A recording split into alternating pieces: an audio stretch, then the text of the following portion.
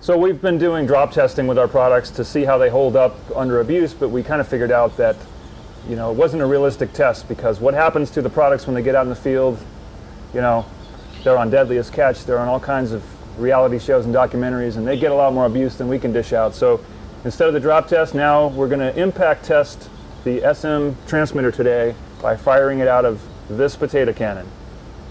Years past, we do the key jingle test, but we didn't think that would work out so well. So we've got a wind chime here that will give us some audio once the SM transmitter has made it into the target.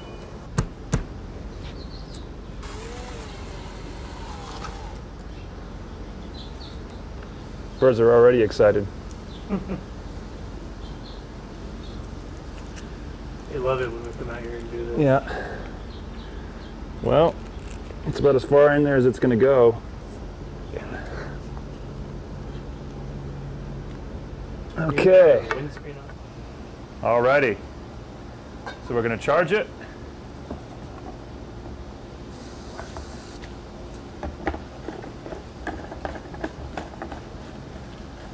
Okay, that ought to mix nicely. And is that ready? So. Okay, 3, 2, 1. Oh.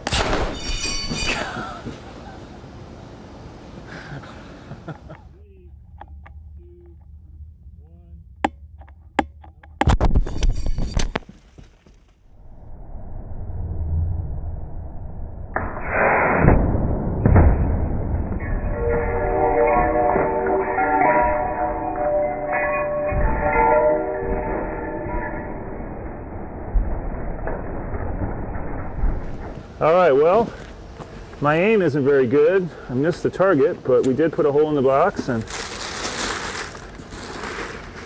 somewhere down in here is the transmitter, we hope.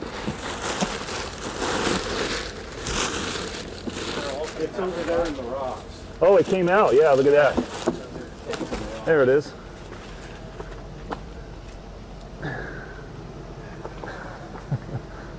Okay.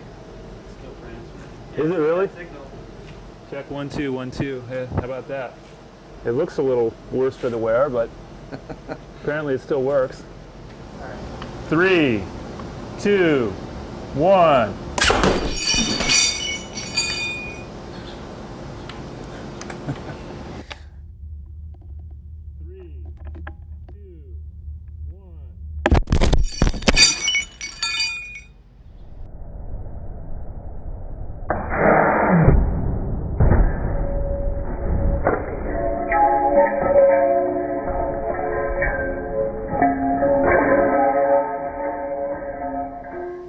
Okay, let's take a look here.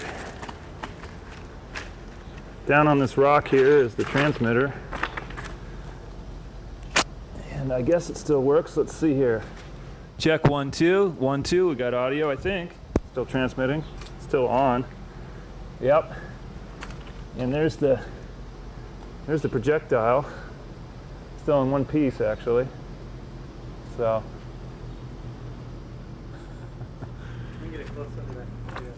My aim was a little better this time. At least I got it onto the paper.